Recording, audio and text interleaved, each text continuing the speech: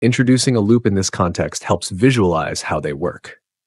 As you can see, instead of just 1 star, we now have 10. Now let's multiply the number of stars in the print statement by the variable size. This creates a square shape as the output with a total of 100 stars because we print 10 stars 10 times. By simply changing the size variable to I, we get a completely different result. Since I changes with each row, the number of stars varies accordingly.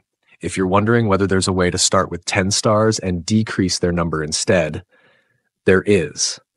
Just subtract I from size in each iteration. As I grows, the number of stars decreases row by row. We can also add blank spaces to shift the triangle to a different corner. Using the same technique, we can flip it. We can even center the triangle or create an entire Christmas tree out of it. Practicing with loops is essential. You need to understand what happens in each iteration. And this simple exercise can help because